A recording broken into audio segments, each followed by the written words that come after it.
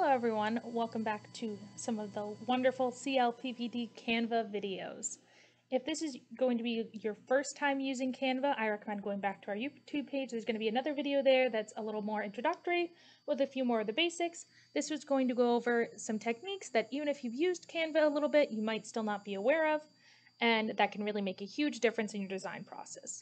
Mainly the things we're going to be going over are templates, filters, text effects, graphics, grouping and ungrouping. So let's get started. So for the context of this video, I'm going to act as if I'm designing a poster for a new club at my library, the Environmental Club. This is actually a new club, but they are designing their own poster, so we are not going to do that. Should not have included the. So what you'll find when you're searching templates on Canva is that the simpler terms you use, the better. So when I search Environmental Club, you don't get that many results. There's mostly resumes, a couple of flyers, but not really that many results. And honestly, most of them look, because most of them are resumes, fairly old, which because I'm advertising this club for, elementary through middle school aged kids, I don't want it to look so professional. I want it to look a little more informal, a little more inviting. So using looser terminology, more broad terms, tends to give you better results. So I'm going to use outdoor club. Even though that isn't exactly what an environmental club is, all we're looking for is a good place to start. So for example, luckily since we are using the CLPVD account, we have that pro membership, and this bike club looks like a great place to start. A lot of it I'll be changing, a lot of it realistically, most of it will not stay the same, but it is a great starting point. Especially the huge benefit of using a template is just it feels so much easier to get started when you're not just looking at a blank screen. So I'm going to skip this tour. The first thing I want to do is get rid of that lovely image of someone riding a bike. While it's a great photo, it's not really relevant to what I'm using this poster for. So this is actually an image in a frame, which is a really cool feature that I could talk about in a minute, but we just want to get rid of the image but keep the frame. So you select Detach Image, which pulls it out of there. You can see what the full image looks like, and then you can delete it. If you just click Delete, you then get rid of that whole frame, which if that's what you're trying to do, that's totally fine. But for many people, if you would like to keep the frame, it's just a matter of detaching that image and deleting it. And now we can swap in our own images easily. So if I had an image, for example, of the kids who are already participating in the environmental club, doing something outdoors, I could pop that right in that frame. For now, I don't have anything in mind, so I'm just going to leave it blank for now. I'm also going to get rid of this little bike. While it's very cute, again, not relevant. This text, I am going to edit, but I think it's a great example to talk about circular text. So this text has an effect applied to it, which when you click on text, when you have it highlighted blue like this, you can see in this top corner here, right next to animate, you have effects. And that's where you can find different styles and effects to apply to your text. So you can give it shadows, you can lift it, hollow it out, make it neon and glow. You can give it a background, which is really useful if you have a very busy poster with lots of images perhaps. But in this case, what they've done is they've curved it. And that curve is pretty steep. So if we click out of the text, so we're not editing the text, but still have it selected. When we're on this effect, you can see this curve option down here is what affects how curved it is. So I'm going to remember that this is at 79 because I do like that preset and I would like to set it back to that. But if you curve it, pull it this way, it curves it more to the point where it's overlapping on itself. If you pull it back towards the middle, there's no curve. And if you pull it this way, it curves it the other way. And we're going to bring it back to that 79, which I liked. You can also just type it in, which is often easier than just trying to scroll to it. But I do want to edit that text because I like that little emblem, but we're just going to make it say, I'm going to use a star instead of a dot. We're going to delete it, and we're going to have it say, oh no. So we are just going to type, if I select in that text box that is, This is where it might be useful to zoom in a little bit so I can actually see the text box I am looking at. We're just going to type, I want to give it a little space, environmental club. And we can see in the background what that looks like. So that gives us a good view of the scale. So we can see we don't really have room to type environmental club multiple times. Like before, this had bike club over and over again. But there isn't really room for environmental club to be written more than a few times, like realistically more than once. We could make the text a lot smaller. We could always change the font, or we could just have this say something else. Like maybe we could have it say the time and day. Maybe we could have it say Wandscook Library, something like that. For now, I'm going to leave it as Environmental Club, but it's definitely something to consider that unlike Bike Club, Environmental Club is a little bit too long to really fit in that kind of overlapping way that Bike Club did, which looked really nice. Over here, we are going to change the title to just say Wandscook Library. I do like, not Wandscook Library, Environmental Club. I do like this font. If you do not like the font, again, that is over in text, which up here, it's right here. We don't want it that big. We would probably like it, I'm going to test out 32. It's a little small. Let's try 48. It's about the size of what it was before, maybe a little bit smaller, but I think it looks nice. And then we are going to slide this text box to fit the actual text itself. This is not something you always have to do, but it can make a difference when you're trying to order and reorder things on the poster. Having a really long or really broad text box, even if your text is only fairly small, can make it really difficult when you're rearranging things because you might constantly be accidentally clicking into that text box, which is just a hassle to deal with. The next thing I want to show is some of the filters. We've talked a lot about templates, editing. Now let's get into some of the filters. So elements over here. I want to find something nice to put in that background that fits with the theme. So I'm going to put nature. But obviously that is going to have a lot of options. So for this, I want something to go in this photo frame. So rather than a graphic, which I might fit on the side, obviously no video or audio because this is going to be a printable poster. I'm going to click into these photos, and then up here, this little button opens up the filters. So we can see all the different things you can sort it by. I would like something vertical to fit in this frame well. I want something static because it's going to be printable. So I don't really want something animated. Cutouts means there is a transparent background, so you can easily pop it onto posters. Price, free or pro, this doesn't really matter for us because we have these pro accounts, but it can make a difference if you're working at home or something like that.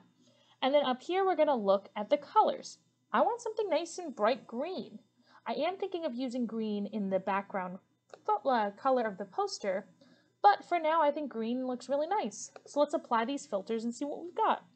So we have a lot of leaves, a lot of grass, which are all very nice, but none of them are quite what I'm looking for. But this one I think looks really nice. So you pop it over here, and I like how it looks. As you can see, it automatically snaps to fit in that frame, which is really nice. And what we can do if we decide later we don't want that, we can detach that image. But here's what I want to talk about. These images, this photo, already Canva has scanned it and seen what kind of colors it has. It has the pinks, it has the greens. So what you can do, I want this page to match, so I'm going to click right here. Oops, I don't know. I did not mean to drag that there. So I'm going to click right here, and I'm going to say Apply Colors to Page. So I'm going to mess with these because I don't love how the green matches with the picture, but that already has changed the template to automatically match with that photo, which I really like and I think looks a lot nicer. So now we can take this background, and I want to make sure it's actually the background and not the lovely frame. And I want to change it to some of these other photo colors. So you can see here, it has all the other photo colors. So it has that little bit of blue, it has the green, so it's obviously prioritized what appears the most. Let's try the pink. So we do have the border selected, but that's okay because I think that pink looks really nice on the border. And then we want just the background. which I might have to zoom in a little bit so I can make sure I can select the background and not another element. So we're going to select right here. Oh, it is still the border. 1 second. Okay, so the issue is the border, as you can see by the edges, is bigger than the actual image. So just for momentary sake, so I can access that background, what I'm going to do is I'm going to take that border and I'm just going to make it a little bit smaller just so that I can actually click on the background. And now I'm going to change that background to that nice dark green that I think looks really nice. And then I'll take this border and I will pop it right back to where it was before. I want to make sure it matches up so that all those sides match up and it looks really nice. When we zoom back out, I think that looks a lot nicer. Now I will want to mess with the text a little bit, but just using those filters to find a nice image, applying those colors directly to the poster means it's already much more cohesive and already much more applicable to what we're doing as an environmental club rather than a bike club. So next, one last thing I want to touch on very quickly is I want to touch on grouping and ungrouping. Grouping and ungrouping can make a massive difference in the design process. I use grouping and ungrouping almost constantly, and it makes a massive difference in my design process.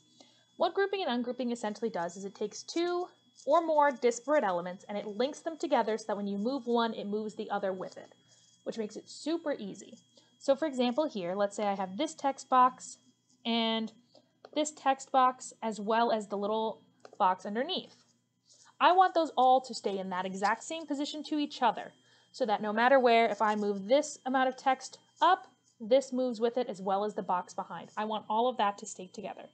When you have all of them selected, you right click to grab our little menu and you see this one that just says group. So we group those together and now when they're grouped, I move this up, the other moves with it. And it makes it super simple to make sure that all of the elements that you want to stay together, even as you're rearranging your posters. And if you decide you actually don't want them all to stay together, like you want one or more to be moved up higher, or maybe you want them to be vertical instead of horizontally aligned, it's really easy. You just right click, you say ungroup. Now it will still have them all selected at first, so you have to click out of it. And then, whoops, I don't want to move that flyer. When you click back, now it's just the one, and I can just move this freely. One last element I would love to discuss is graphics. Graphics, I think, make a huge difference and are a really important piece of using Canva. So graphics over here, for example, we already have nature selected. We can see all these lovely nature graphics. A lot of graphics are fairly simple. They look a lot like clip art, but a lot of them are customizable and you can change them to fit the needs of your poster. So for example, these lovely leaves, I believe, yes. So when you pop them, they pop right in. I can stick this in the top corner, make it smaller. But maybe let's say I don't love that color. I have too much of that green, even though I don't actually have it anywhere on my poster. I can select color and I can change it to fit the rest of the poster. And this is really relevant when you want to have people on your poster and you want to make sure that you're representing various groups of people. There's a lot of graphics on Canva that do have various people, and you can edit their skin tones, you can edit their hair color, things like that to better fit the people you want to represent in your posters. For this example, I'm going to use one that I just used for a different poster for a Mother's Day graphic for some signage in my children's area. So I just searched Mother's Day. You get all these lovely, I knew I wanted to use graphics. This one right here is the one I used. And as you can see, when you do edit image, it is not showing up now. 1 second. I apologize if it's not this graphic. It's a different graphic that I was thinking of.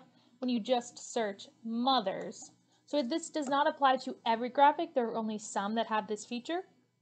But it can be a little tricky to find because they don't have a preset filter. But you can just click around. Generally, it's ones with more simple color palettes.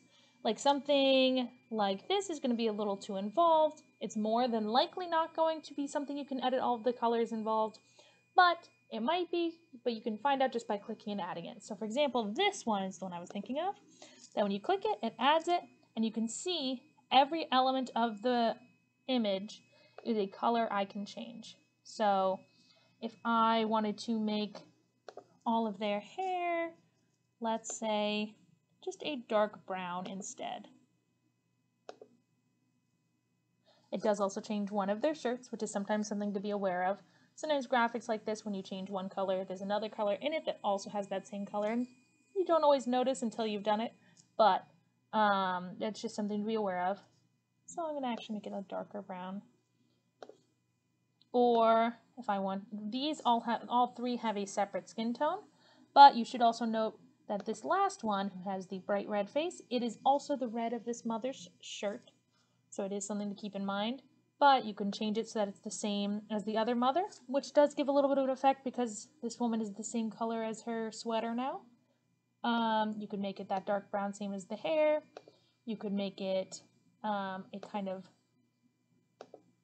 tan, whatever color you'd want. It can be a little tricky playing around with this color wheel. Because it's fairly small on here, you just have that small limited view. One thing I recommend, you can find a lot of color palette sites that will give you this code that you can then enter, which is often a lot easier than just trying to slide around and find the specific color you're looking for. You can even look up natural skin tones color palette, and it'll give you these little codes that you can enter, and that's much easier than trying to scroll around and find the one you're looking for.